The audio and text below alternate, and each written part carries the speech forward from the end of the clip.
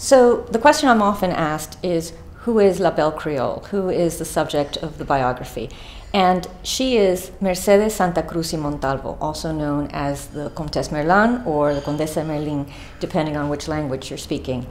And she was a Cuban-born star of 19th century Parisian society. She hosted the most influential and glamorous of the musical salons that were very popular in that time period. She straddled different cultures. She came from a different place. She was born in the heart of the very interrelated, intricate, and opulent Cuban Creole aristocracy. Almost from her birth, she was separated from her parents, who went off to Europe to promote their interest, as one did at the end of the 18th century, because Madrid was the center of all power for the Spanish Empire. And it wasn't until she was 13 that she was sent to Madrid and reunited with her mother.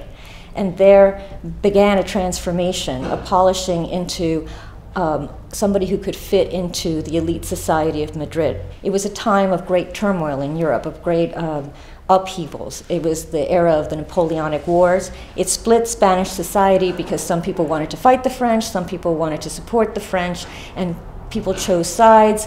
Her family, especially her great uncle, who was the head of the family at that point, chose to support the French.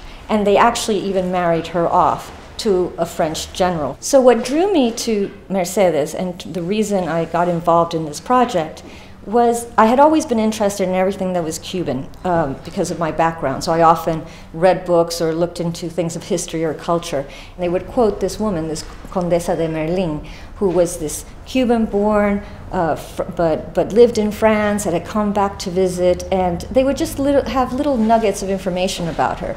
And it sounded absolutely fascinating to me. And I just thought, who is this woman? I wanted to know more. When I started looking into her life, I found what I thought almost were too many exaggerations. She knew too many famous people. She had been in too many interesting places at certain tumultuous times. And I just thought, it can't all be true. There must be some exaggeration here. So I decided that the only thing to do was to go back from the beginning and look in the archives, look in the letters and her memoirs and in other places to really find the true Mercedes. And once I did so, I was just completely captivated by her, and I had to do this project.